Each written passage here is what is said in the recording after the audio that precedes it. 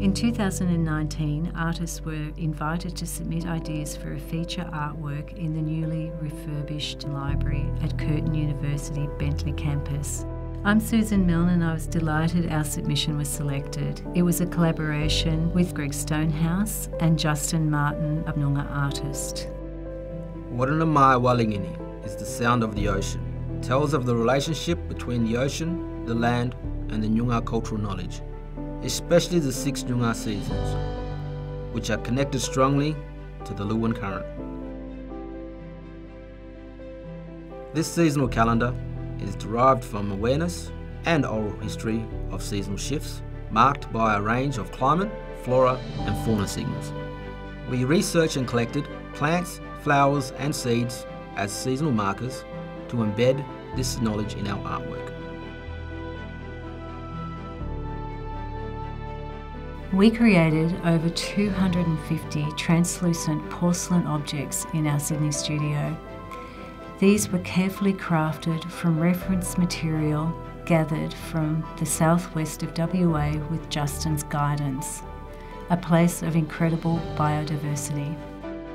30 of the porcelain objects are message sticks, tools for holding and sharing knowledge. However, each glass vial with its content is a kind of message stick on its own.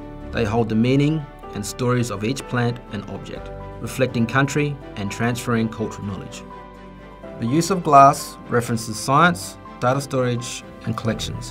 What we've created is a dialogue between Western and Noongar cultures. Assembly of all the elements took over 30 days. It was a very delicate installation process that required a methodical approach.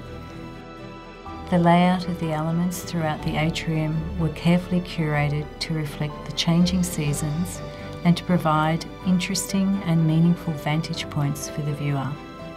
This includes 150 glass vials, all our handmade porcelain objects, the custom-made timber and steel frame that makes up the atrium installation, as well as the northern and southern entry artworks. Seeing the concept come to life was invigorating. We combined so many layers of meaning in this work and really strive to support the overall living library refurbishment vision. Suspended above the atrium, the artwork's form magnifies the heart of the library and acts as a cultural beacon for the student body, continuing the lightness and transparency that characterises this new space. It all came together exactly as we envisaged it.